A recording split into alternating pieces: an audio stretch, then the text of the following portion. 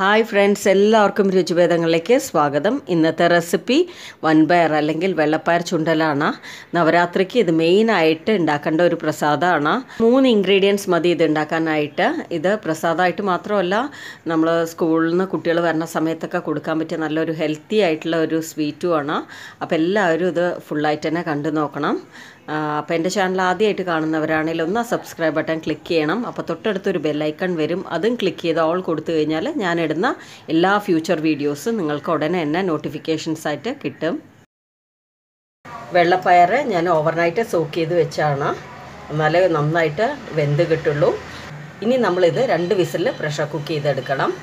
പാത്രം ഇറക്കി വയ്ക്കാം. കുറച്ച് ഞാൻ വെള്ളം ഒഴിച്ചിട്ടുള്ളൂ. അടച്ചു വയ്ക്കാം. 2 വിസിലിന് മാത്രമേ വേവിച്ചെടുക്കാൻ പാടുള്ളൂ, അല്ലെങ്കിൽ അത് കുഴഞ്ഞു പോവും. പയർ നന്നായിട്ട് വെന്ത് കിട്ടിയിട്ടുണ്ട്, എന്നാലോട്ട് കുഴയാനും പാടില്ല. കണ്ടോ, നമ്മൾ അമർത്തി നോക്കിക്കഴിഞ്ഞാൽ നന്നായിട്ട് വേവും വേണം. കടായിലേക്ക് നമുക്ക് വെള്ളപ്പയർ ഇടാം.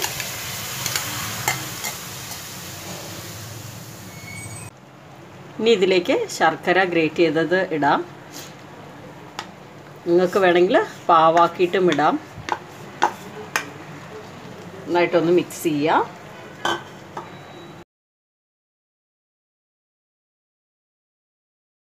ശർക്കര നന്നായിട്ട് അലിഞ്ഞ് വെള്ളപ്പയറായിട്ട് നന്നായിട്ട് കൂടി വരണം. നന്നായിട്ട് പിടിച്ചു കിട്ടും. ഇതിൽ നന്നായിട്ട് കുറുകി വന്നിട്ടുണ്ട്. ശർക്കരയൊക്കെ നന്നായിട്ട് കൊഴുത്ത് നല്ല ഒന്നിനൊന്ന് നന്നായിട്ട് കൂടി നിൽക്കുന്നുണ്ട്. ആറിക്കഴിയുമ്പോൾ അത് കുറച്ചുകൂടെ നന്നായിട്ട് ഒന്ന് പൊലുപൊലാന്നാവും. തേങ്ങ ഇട്ട് കൊടുക്കാം. നന്നായിട്ടൊന്ന് മിക്സ് ചെയ്യാം.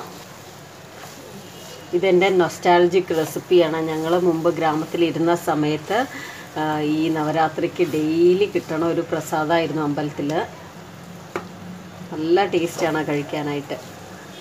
ഇതിനി ഒന്ന് ആറിക്കഴിയുമ്പോൾ കറക്റ്റായിട്ടുള്ള ഒരു കൺസിസ്റ്റൻസി വരും. കുറച്ച് കഴിഞ്ഞ് നമ്മൾ നോക്കണ സമയത്ത് കണ്ടില്ലേ, ഇത് കറക്റ്റായിട്ടുള്ള കൺസിസ്റ്റൻസി ആവും. അപ്പോൾ എല്ലാവരും ഈ ഒരു റെസിപ്പി ട്രൈ ചെയ്ത് നോക്കണം. നിങ്ങൾക്ക് എല്ലാവർക്കും ഇഷ്ടമാവുമെന്ന് എനിക്ക് ഉറപ്പുണ്ട്. നിങ്ങൾക്ക് ഈ വീഡിയോ ഇഷ്ടമായിട്ടുണ്ടെങ്കിൽ ലൈക്ക് ചെയ്യണം, ഫ്രണ്ട്സ് ആൻഡ് ഫാമിലി കൂടെ ഷെയർ ചെയ്യണം. ആദ്യമായിട്ട് കാണുന്നവരാണെങ്കിൽ ഒന്ന് സബ്സ്ക്രൈബ് ബട്ടൺ ക്ലിക്ക് ചെയ്ത് ബെല്ലൈക്കണും ക്ലിക്ക് ചെയ്ത് ഒന്ന് സപ്പോർട്ട് ചെയ്യണേ. Thank you all.